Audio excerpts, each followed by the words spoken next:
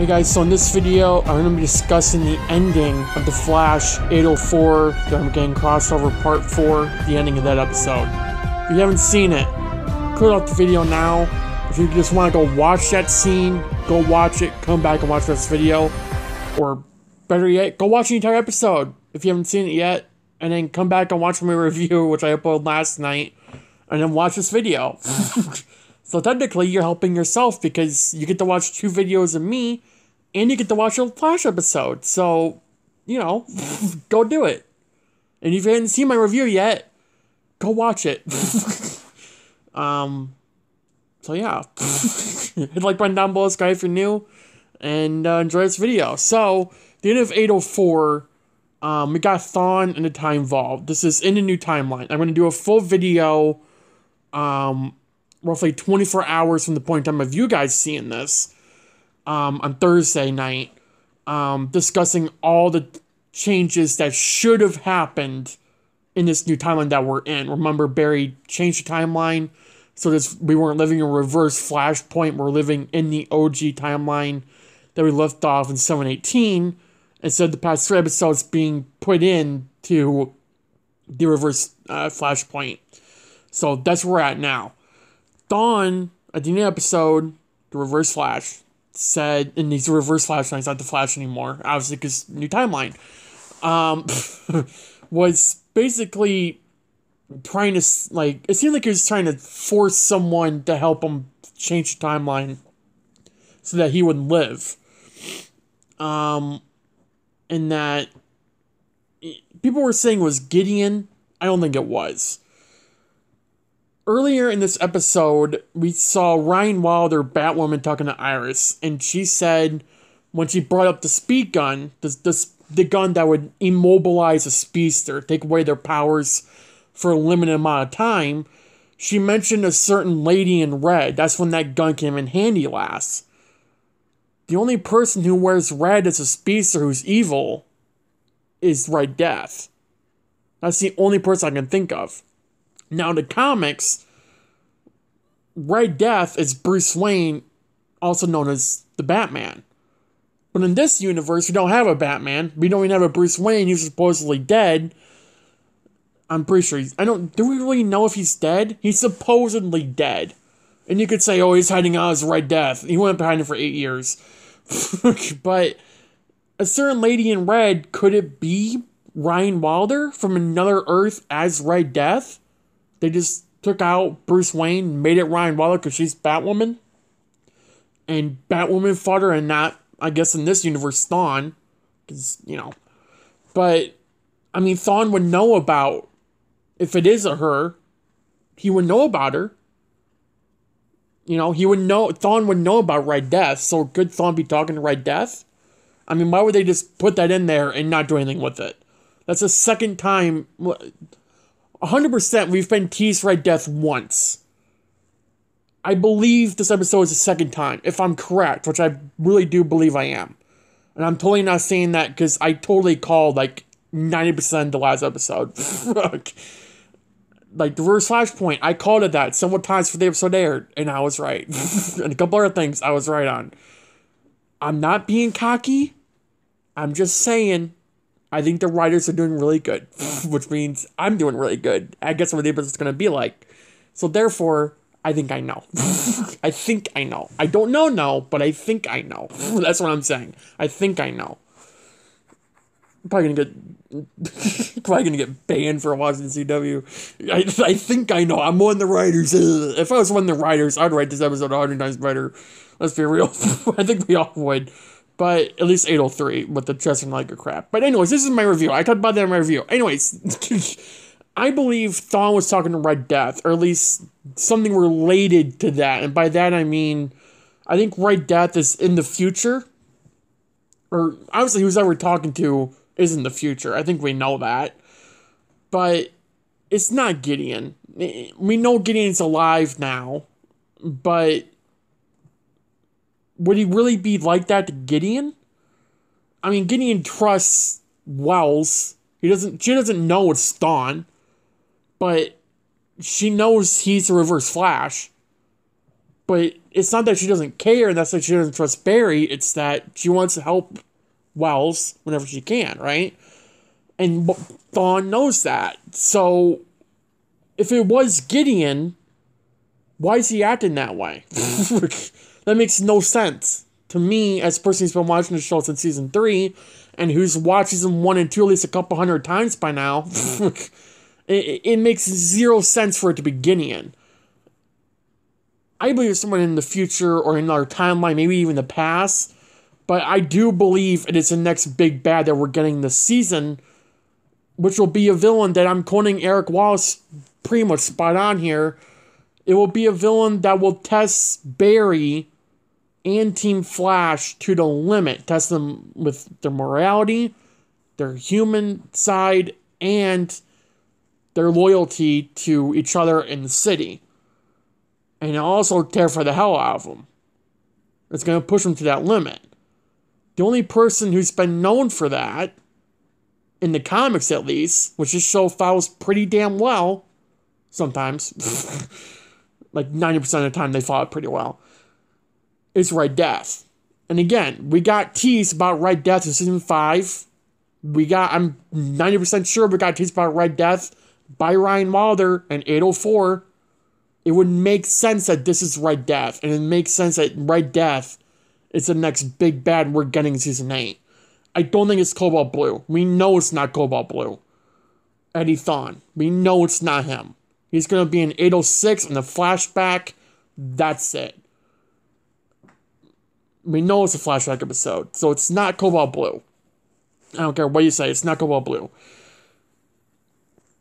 I guess you could say maybe Thawne's talking to Eddie. I just thought of that off the top of my head right now, but why? Why would Thawne get Eddie in the past, because that's the only way you can get him back is in the past, to get Eddie to come to our time and to stop Barry? That makes no sense. And that also wouldn't add up to everyone saying Eddie's only in one episode. Eric Wallace confirmed that we only saw him on set for one episode. If Eddie was Cobalt Blue, we'd see him several times on set. Especially in a suit. We wanted to see him walk around from like 2013. I mean, dressed like he was in 2013. Like, we wouldn't be seeing that. We'd be seeing him in a suit fighting Barry.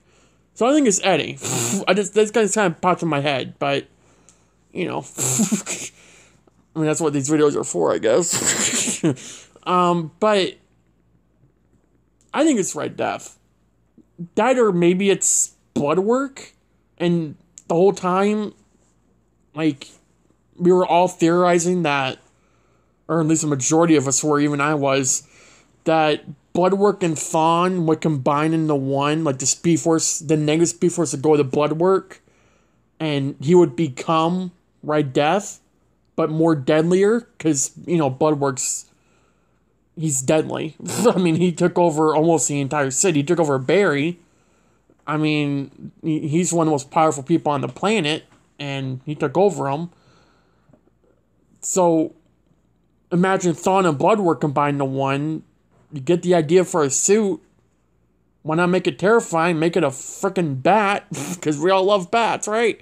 So, make it a bat with blood running down or something. Make it Bloodwork, Reverse Flash roll into one. There you go, Red Death. Simple as that. They could do it that way. I'd love that, honestly. Bring back Bloodwork. I didn't mind Bloodwork as a villain, but at the same time, they could have done it better with him.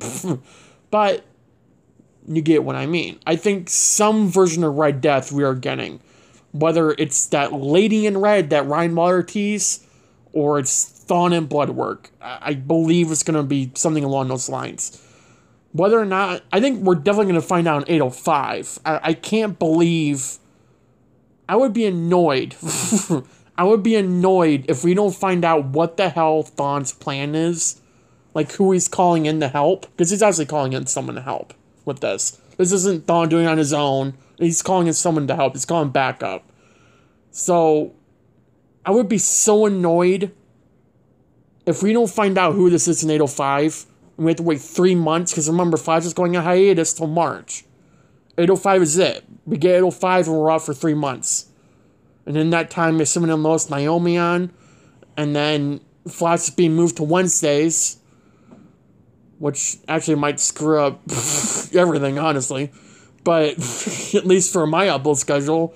But I'll still try to get my reviews out those nights. But the episode's aired, but I do believe it's Red Death. It's just, are they really gonna bring him in now and then make us wait 3 months? I mean, I guess you can say, oh, it'd be a good cliffhanger. It would be a good cliffhanger. You're not wrong. But 3 months? And what's the time gap there?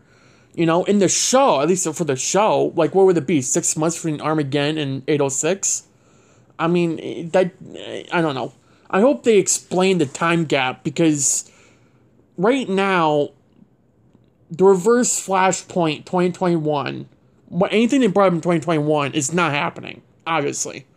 This is all going to happen in 805, with Chester and Allegra doing their own thing, and with the Legion of Doom showing up in 2021.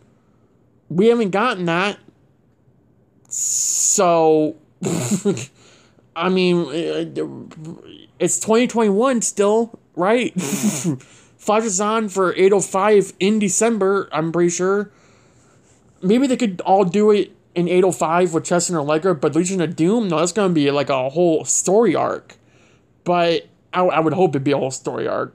Or at least a crossover. I mean, Jesus. But that's not going to happen in 2021. So, even though that timeline's gone, I still think it's fair to say 2021, something's screwed up in 2021 more than it already is with the timeline.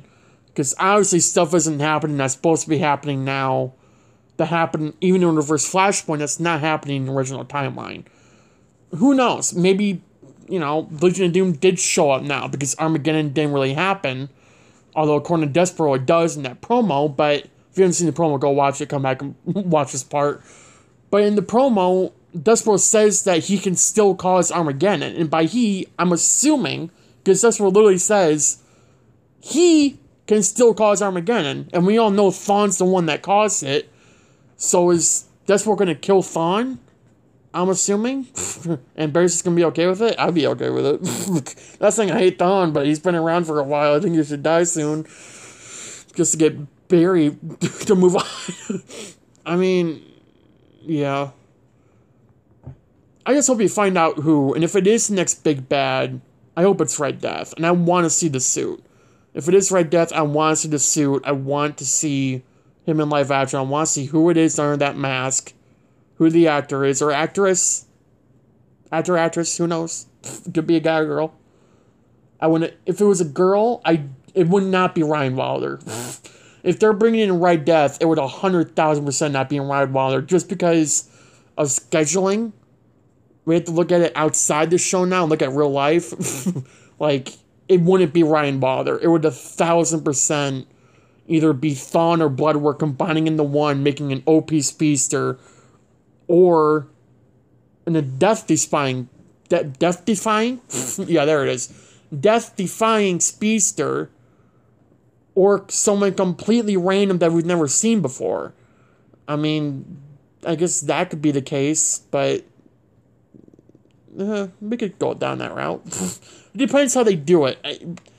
804 did not have the best writing when it came to any other scene besides Barry.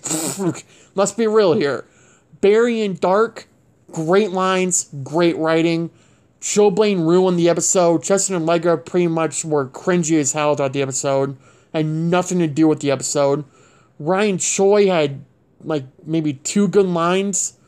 His suit was only there for 2 minutes. Barry and Thawne, those scenes were amazing. Thawne and Iris' scenes were amazing. Anything with Iris in them were amazing. All the writing was top of the line there. But Chillblaine, Chester, Frost, and Allegra, especially Chillblaine, let's be real, ruined that episode, and the writing was just horrible. But I'm glad there's something there for Barry and Iris. I really am. I'm not being sarcastic when I say this. I'm really glad there's something there for Barry and Iris, because they need to do that. And Thawne as well. Thawne's always have good lines. It doesn't matter what lines you give Tom Cavanaugh. He's going to pull it off no matter what. He's going to make it sound good. Grant, leveling up. And I know we're all sick of hearing that, but no, I'm not sick of hearing it. I think it's a good thing they're doing it, but even though the theme of season 8 is literally leveling up, but no pun intended, Grant is leveling up as an actor, and he's doing really well as an actor compared to the last couple seasons where I think the lines were good, but Grant wasn't doing as good as he could be doing. But because of Armageddon, I think we get to see Grant be the OG Flash that we've been wanting, with that emotion, the drive, and the power. Why did I say power? Probably because I've been listening to that stupid rock rap for the past 20 minutes. Which wasn't my choice, by the way. It was in the video I was watching, and all I could hear in the background was, you know, if you've seen it, you know what I'm talking about. Anyways, it's one of those things that I think this scene is doing really well for the writing, but when it comes to outside of the Flash, or Iris, or Thawne, it drops, and they need to pick that up a lot. So, yeah. Let me know your thoughts in the comments down below. Who do you think Thawne's talking to? Again, I think it's Red Death. I think we can all say it's Red Death. If you have other thoughts, still let me know in the comments down below. Thanks for watching. Have a good day. Have a good night. Stay safe. And I will see you guys more than likely Thursday night for another 3 videos in 1 week. That is truly something. I don't think I've ever uploaded 3 videos in a week. Well, at least not lately. So yeah, I'll see you guys Thursday night. And if you're watching this past Thursday night, that video is already up. Go watch it. What are you doing with your life? And click the like button on that video. I'm talking to future people who are more than likely watching this on Friday or Saturday or Sunday, or even next year. Who knows? And if it is next year, I would hope this channel is still up and not been deleted. It wouldn't get deleted. If anything, I would just quit uploading on it. But yeah, yeah, you get what I mean. Have a good day, have a good night. I'll see you guys next video. Bye, guys.